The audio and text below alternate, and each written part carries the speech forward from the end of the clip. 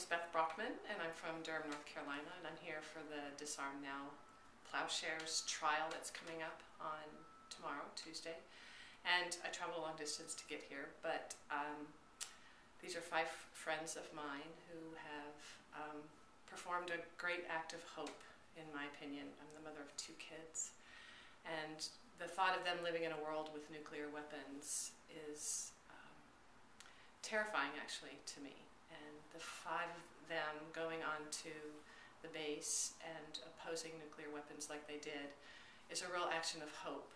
And so I want to be here to witness their even more profound witness. So I'm anxious to see what will happen in the courtroom, the truths that can be told, and again, the hope that they bring to the rest of us who may not be necessarily in a position to do such acts of resistance and acts of hope. So I, of course, wish them all the best in the courtroom and hope that their message can be spread out to many other people.